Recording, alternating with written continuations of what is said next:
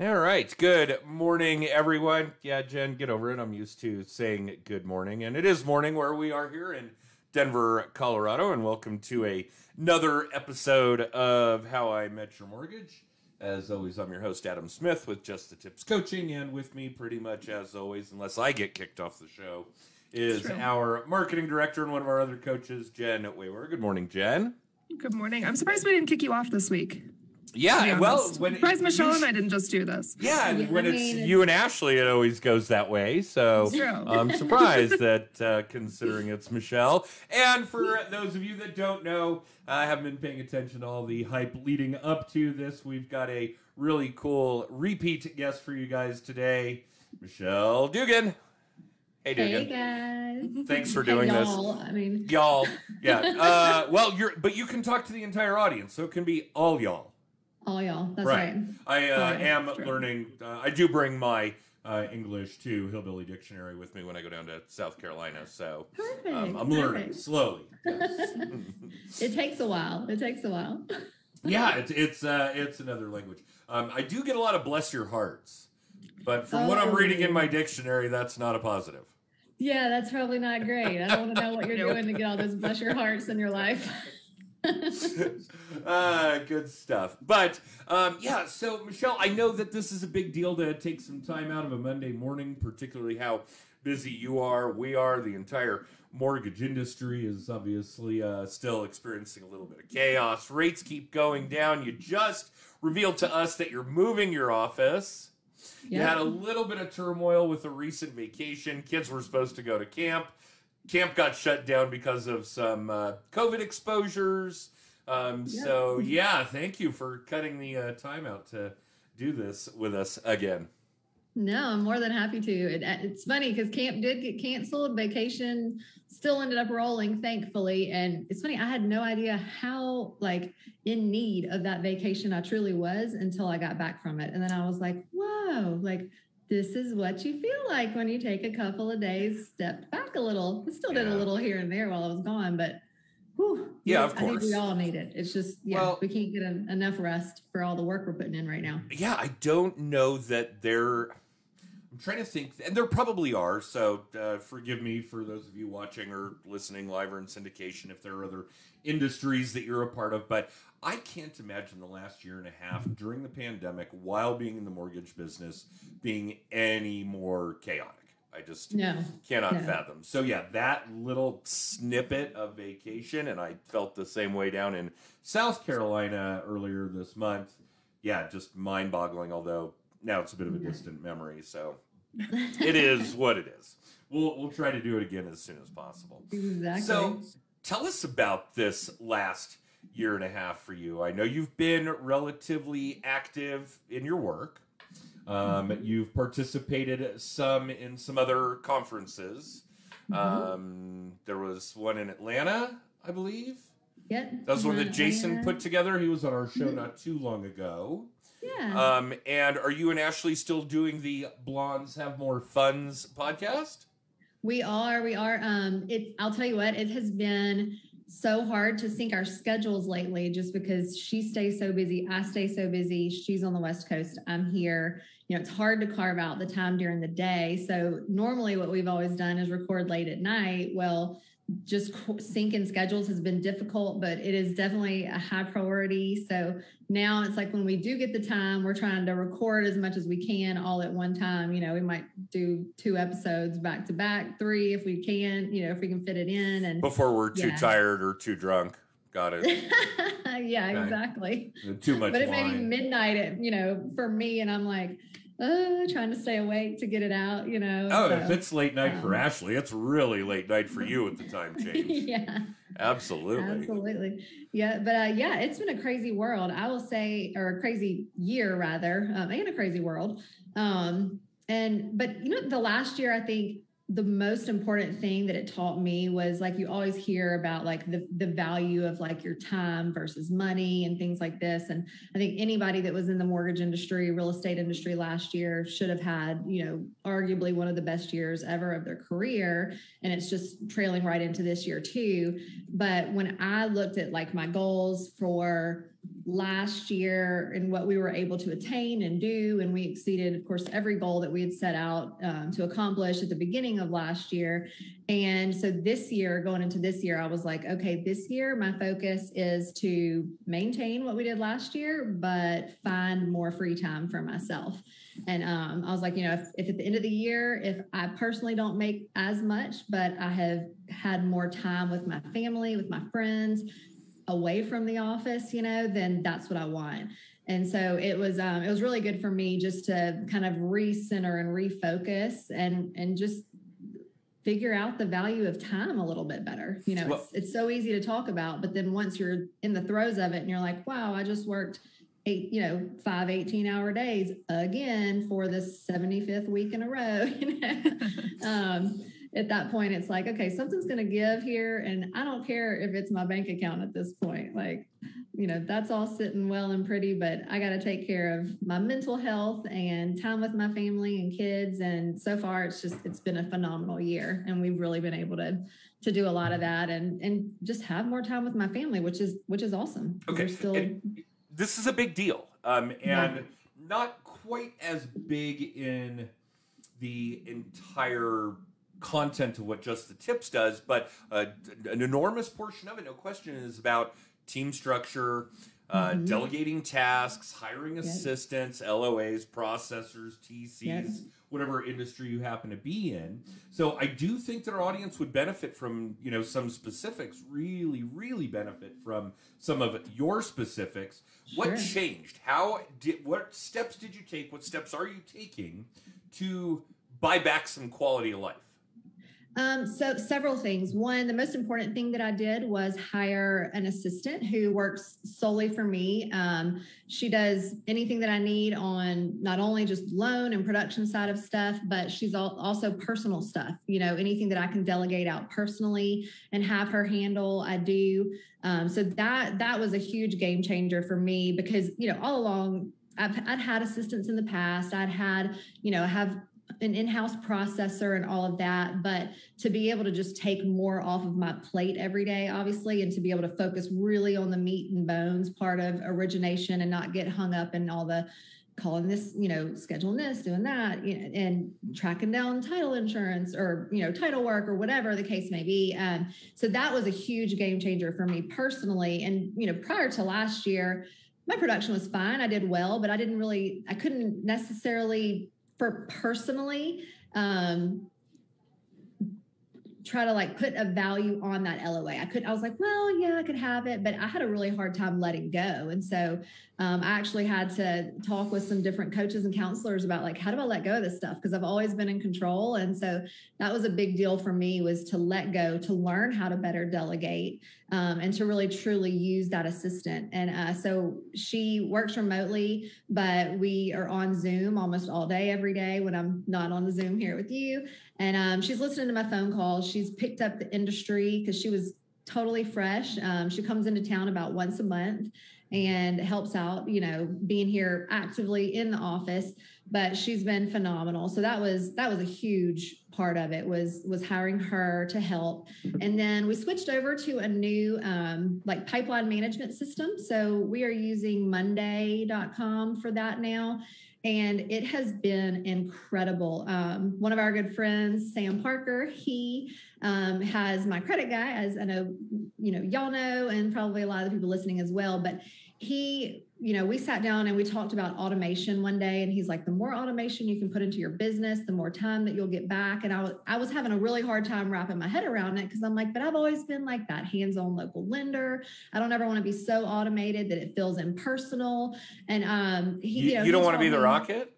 No, actually. you don't want your clients to have to process their own loans? Right. I want to be the exact opposite. So, but he explained, he's like, look, Michelle, for every email that you're sending out, and it's the same email over and over and over, he's like, if you can automate that, he's like, if you're sending an email and it takes you 5 minutes to write it and you're sending it 10 times a week, he's like, that's 50 minutes, that you're going to get back of your time. So that's an extra almost hour that you're going to have with your kids. And so if you do that for every email that you're sending out, if you do that or not, obviously you can't send every email through an automated system, but Monday was huge. It was really great just to step away from kind of the old school way that we were tracking up and keeping up with stuff. We were using Excel. It was very basic. And in my opinion, Monday is really just a super smart Excel spreadsheet that you can integrate, all sorts of automation and things into. So that was a really big deal for us too. And then another thing was just stepping away. So of course, being a broker, we have all kinds of, lenders that we can work with. And the ones that were just like boggling us down time-wise, that were much more difficult to work with, out of there. And yeah. So we still have a few that take a little longer than others, out of necessity, because of either they offer a product someone else doesn't offer.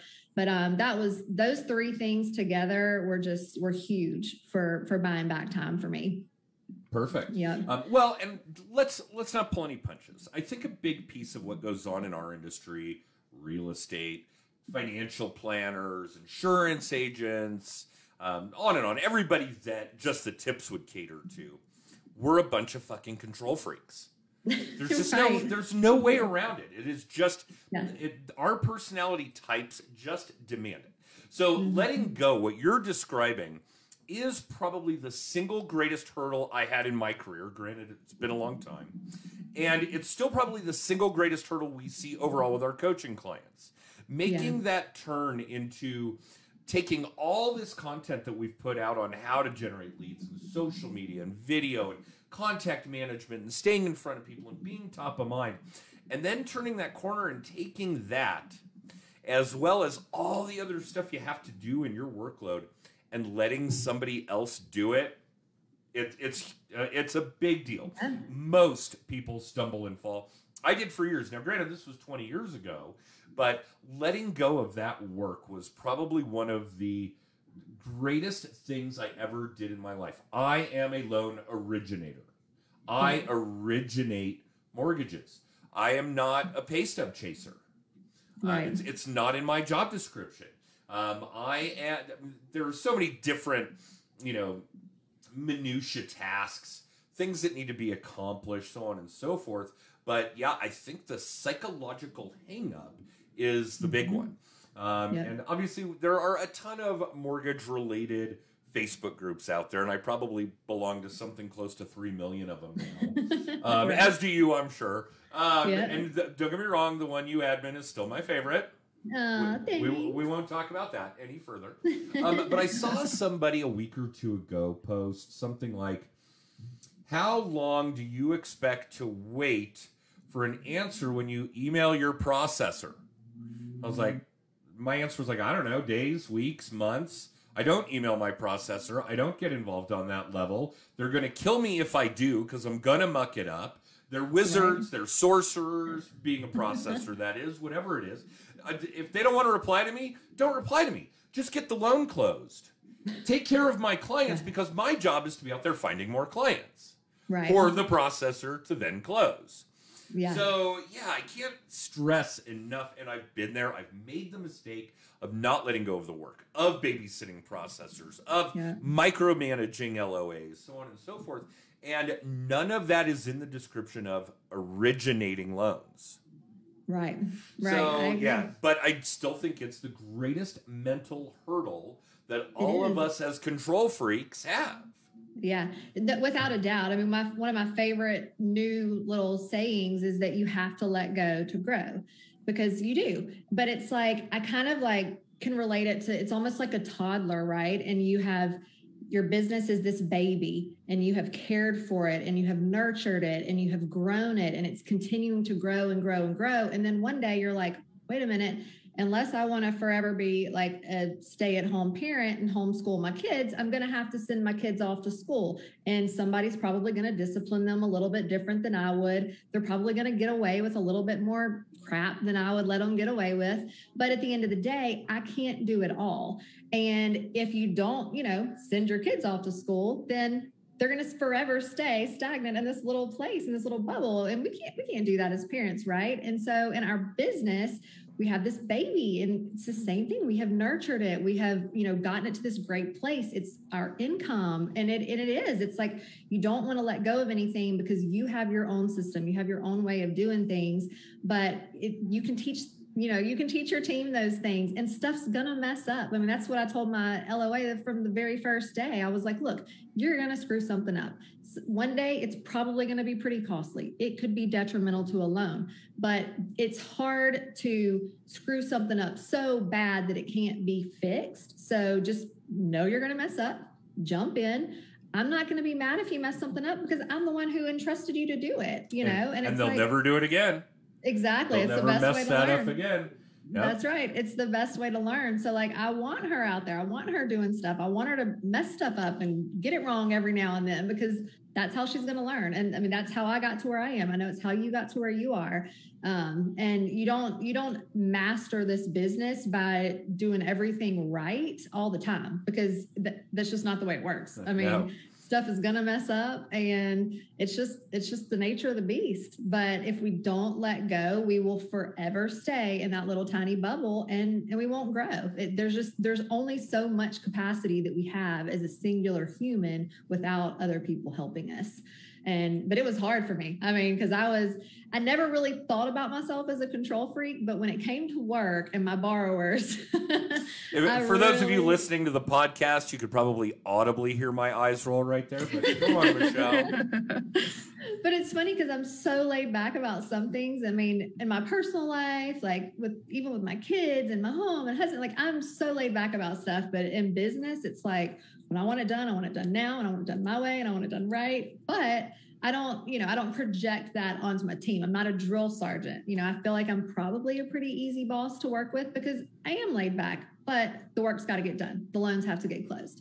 And if it means stumbling and falling and breaking every now and then that's just what's going to have to happen. We don't ever want it to happen. It's our intent and our goal for every process to go smoothly and great, but stuff happens. I mean, y'all know just like we do. So, but learning to let go it is not easy, but it is. So once you get to that point where you can, it's like, oh, I wish I had seen the light sooner.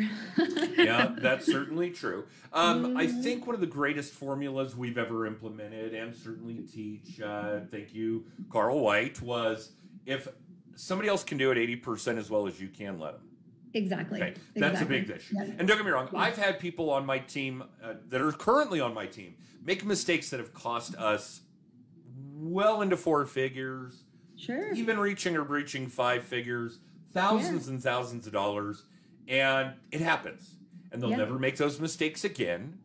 And here's the real piece of this puzzle, I think, where one of the fringe benefits of learning how to let go, letting other people do the work. I will only take credit for hiring people smarter than I am. Otherwise, it takes a village, as it were. Oh, but absolutely. The people on my team are smart, really smart. Yes. They have ideas on how to make things better, smoother, faster, more automated, more systemized, whatever, than my, 20-plus year mortgage stagnant career could see, because I can't see the forest through the trees after all this time. So one of the greatest things ever to learn in that sense is when somebody asks you what to do, well, what would you do? What do you think we should do? And 9 out of 10 times when I ask, what do you think we should do? And I love their answer. Great. Let's do that. Yeah. And they didn't even really need to come to me to ask, what should we do? Because they know they had the right answer, whatever the case may be. But again, furthering empowering people. Absolutely. I get a lot of inquiries, as do you, I'm sure, in the recruitment space. I mean, mortgage companies just left and right. And this is true throughout a lot of our close friends and colleagues. And one of the things that keeps me from ever entertaining that offer is I also get the ability to help other people, and not just mortgage clients, refinance a house, save some money, pay off some bills, buy a home, on and on. The list of benefits provided by the, good debt that mortgages provide, I think is equal to the benefits I can provide by giving 10 people a job. and helping Absolutely. them pay their bills and feed their Yeah. families and so Yeah. on and so forth. So, I mean, the intrinsic reward.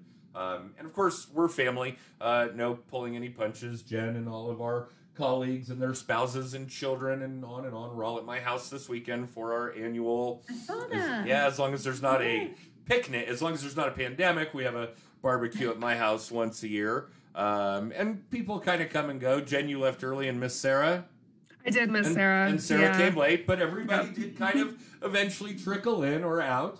And yeah, just an opportunity to sit and not talk about work and not be in the office. Yeah. And yeah, real family. Jen, Right. you were out of town, I don't know, a month ago. Yeah, it's already been a month. That's crazy. You drove to TJ's house. Mm-hmm. She took you to the airport. TJ's another one of our, what by industry definition would be an LOA. At 5 o'clock in the morning. At 5 o'clock in the morning. The week you were gone happened to include car wash day. Every month I have a mobile detailer come to the office and do everybody's car.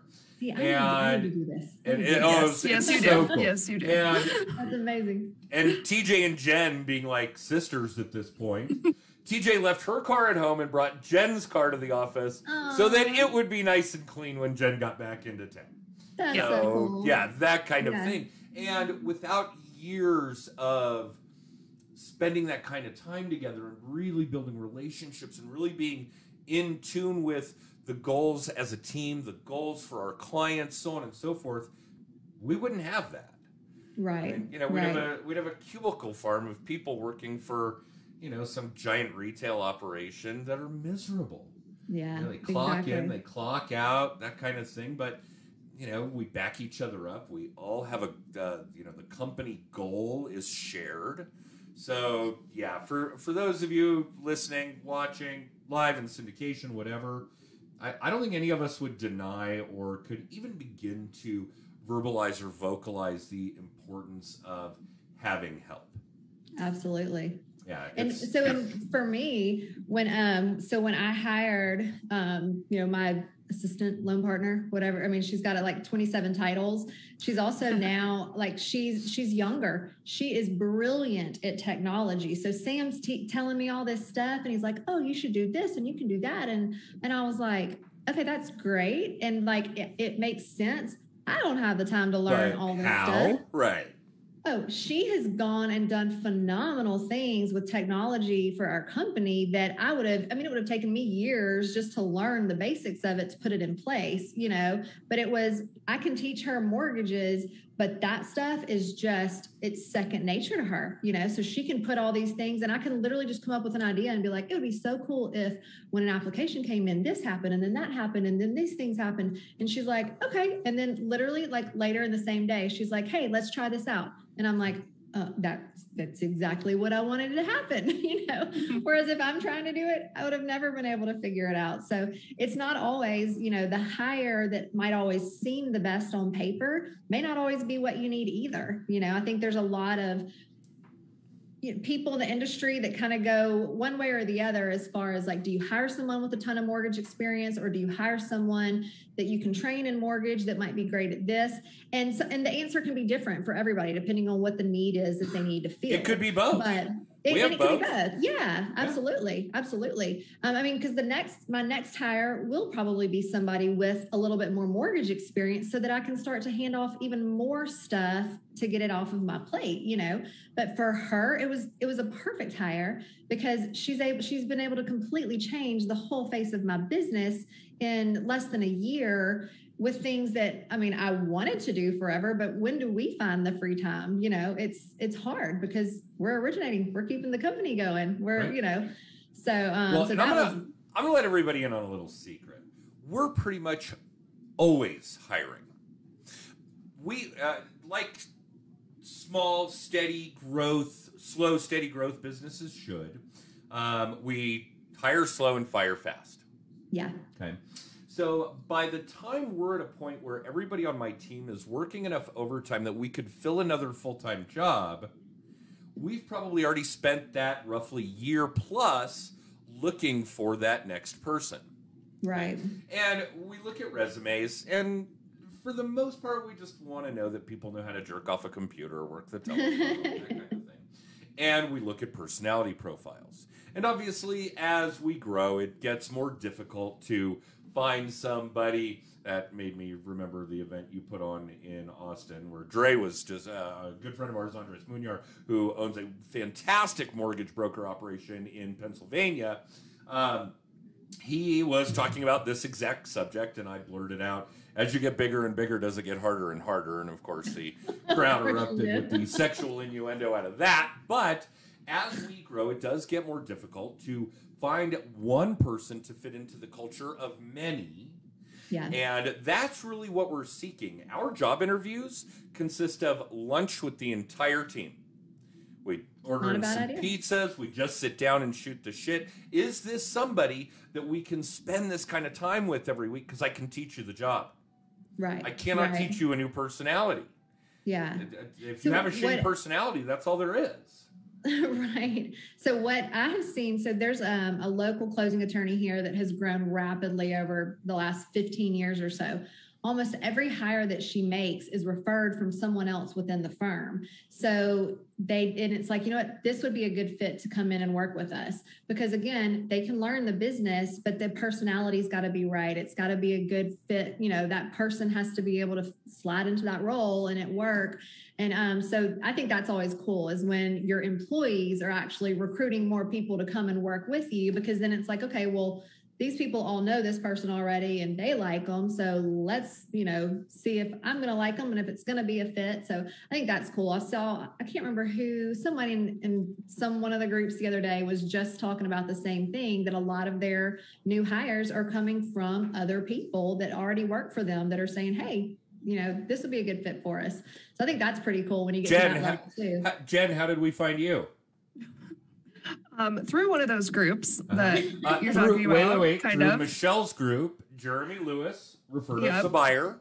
So my friend that I lived in the same dorm with in college, and then we ended up living in the same house in Colorado, he had done a loan for her in Austin, Texas. She moved to Colorado. He referred her to Adam. So Adam immediately friended her, because that's our MO around here. Right. And then she happened to see the job posting. I think I interviewed the next day, the job offer the day after that, and started that Monday. That's awesome. That's awesome. And you've been such a great fit. I mean, it's like as soon as you came on, it was like, whoa, Adam just hired an angel that is able to do all of this stuff. Right. and we thought that about Jen's predecessor. Yeah, we did. Kelly was great. I knew her as well. All credit to Kelly where it's due, but we've been very fortunate. But Liz found a couple of our LOAs. Another one was a borrower. We were working on a transaction for her, and she got laid off during her mortgage process. So, hey, let's give her a job. We'll kill two birds with one stone here. So, that's just kind of how it goes. I mean, don't get me wrong, we do run, ads in the same fashion that Ashley does. Sure. Hey, we've got a pretty quirky office. There's no dress code. There's no set work schedule. There are dogs here every day. You must have a working knowledge of movie quotes, and you've got to be really good with memes. And then, we would consider hiring you. So do you like tequila or no? Yeah, right. So we are legitimately running, we try to refer to that as emotional support alcohol. But nonetheless, we're constantly kind of running an ad in that sense. But without equivocation, the majority of the people that work with us or have worked for us have come through a source that isn't Indeed, that isn't Craigslist, that isn't, send me your resume along with 3,000 other people and we're going to sift through them, because it doesn't work that way. Not like this. Right. Yeah. Well, and I think that, obviously I'm not nearly on your level yet as far as the size of my company and stuff. But at the end of the day, I know I want my company to always have a family feel to it. I want us to all be friends. I want it to be a good fit for everybody. I don't want people walking in the front door every day that don't want to be here, that just dread coming to work. Because if that's the case, then one, I'm holding them back from something that they would be far better suited for. And then two, when that person is in your work environment, it can become toxic, so it's like I'm protective of that environment. I would imagine that you probably are too. That's why you fire, quick if it's not a great fit. But and I'm probably need to speed up hiring just a little bit at this point so that I can continue to grow. But you know, I'm pretty proud of what we're doing.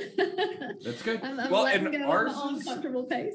ours is systematic. Once we start Yes. seeing that everybody on the team is working more hours than they want, Right. to the tune where we could fill another full-time role, Yeah. then we find somebody to fill the full-time role. And Yeah. the neat thing about this is every time we do it, we get a little more systemization, a little more automation. We're all able to shift some tasks around, free up some time. That also enables me to originate more business. Right. Right? Right. That's what supports that person. Yeah. And then we grow a little more and a little more. And again, now, if everybody is working a little bit more than they would want, we have enough time to fill another full-time position, then we do that. So, yeah, it's just been this wonderful model for slow, steady growth. Yeah. We never run the risk of having to lay people off. Right. You know, I mean, I remember when I first met you, I was like, and you're like, oh, this is what I'm doing in volume. This is what my support staff looks like. And I was like, no way. Like, that's not what he's doing. This guy's full of it, you know? And then I heard you actually speak. I think it was back in Nashville. And I was like, okay, I'm gonna listen to what he's saying because he's got some really good stuff he talks about. So I listened and I was like, he's doing it. He is like living the origination dream. He is just originating. Gray area, so. but Yeah. amazing to me.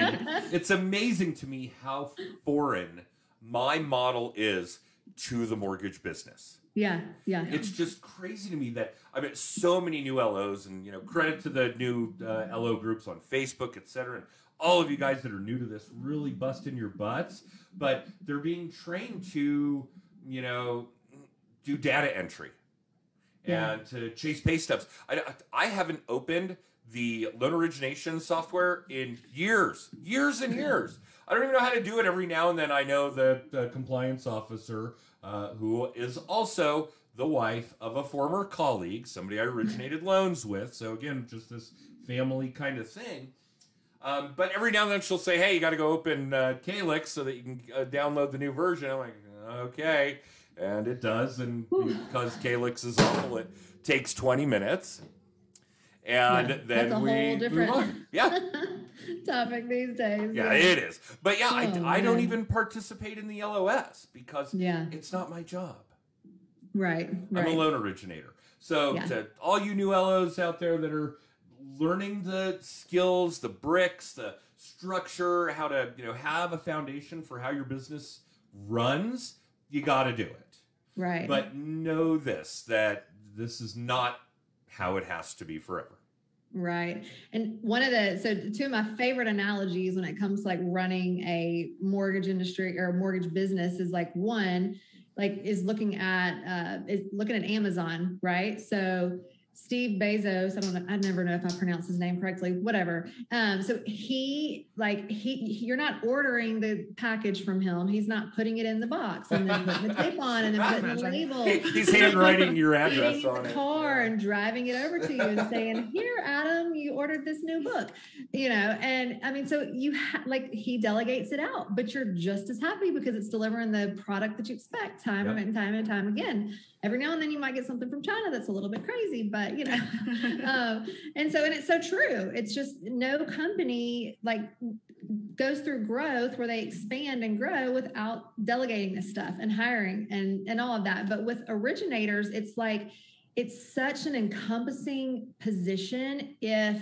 you get stuck and you allow it to be, because not only do you have to be good at sales and generate business, then you've got to be good at data entry and getting the stuff in there. Then you've got to be good at tracking down all the stuff you need, keeping up with the guidelines. Oh, well, yeah. Let's not forget about guidelines and rules and regulations. It's just, it encompasses so many different things that, you can do all of it, but you're not going to get very far alone. And not very far at all. Todd Bitter. Unless you're Todd. Look, unless you're Todd Bitter. Yeah. He's the only one. Anomaly. He's the only one. Todd has become a very dear friend of mine. And it's funny because he'll admit, he'll be like, you know what? Like, you don't want to do it the way that I do it, but this is how I do it. You know, nobody wants to do it the way Todd does it. He's amazing at it. He's going to be a guest on the show in the not too distant future. We actually talked about it the other day. He mentioned that. So he's a machine. He is just built different than 99% of the other people out there. I mean, probably more than that. I mean, I would say 100%. There's really nobody like him. And but for all the rest of us,